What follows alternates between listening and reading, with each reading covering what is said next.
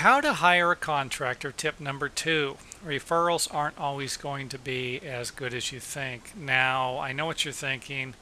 The best way to find anyone is through a referral, and I'm here to tell you that that isn't going to be a guaranteed 100% success rate and the best way to find anyone. I've found out that dentists, doctors, contractors, real estate professionals, you name it, anyone in the service business, I've had less than a 50% success rate using referrals, and almost feel like I'd do just as good by opening up the phone book and just picking out anybody in there. So again, there are people who swear up and down on these things. Hey, knock yourself out. Go for it. However, I would like to warn you guys in advance that a referral might not work out. And again, I've had it happen more than once. I've either had them charge me more money than I should have, or the workmanship wasn't done well. And again, I'm not just referring to contractors. I fell in with a dentist who everybody swore up and down on, and this guy ended up doing some damage to my teeth that realistically isn't ever going to be fixed unless I plan on paying an exorbitant amount of money. So it isn't just contractors. We've got other problems with referrals. Now here's another thing that you need to know about referrals when it comes to professionals. A lot of times if you're referred to a professional like a contractor, take me for example. I'm a contractor. Someone calls me up and says, hey, we got your name from so-and-so.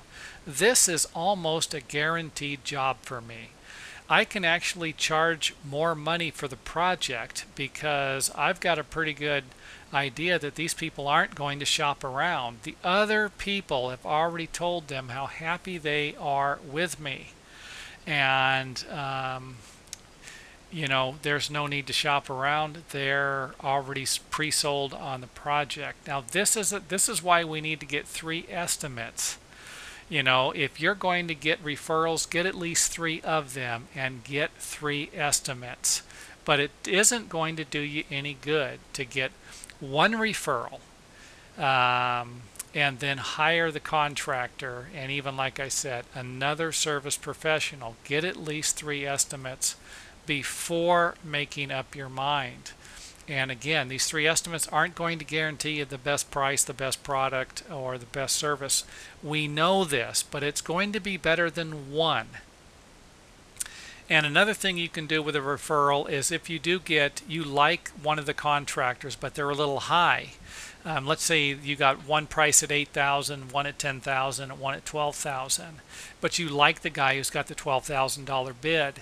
Then you can always show the other estimates to him and find out if they're willing to come down or not. And if they are willing to come down, this might be another sign that they were going to take advantage of you. And again, they might not be the contractor of your choice after all. So then I would suggest that you get a few other estimates and go from there. So finding a reliable contractor isn't always going to be easy, but as long as you're going to look, then you might as well take your time and do a little more research, find out a little more about their company, and of course some of the projects they've done in the area. And I don't have a surefire way for finding a contractor, a great contractor, but I do have a few things that you can arm yourself with, and a little more knowledge is always going to be helpful. So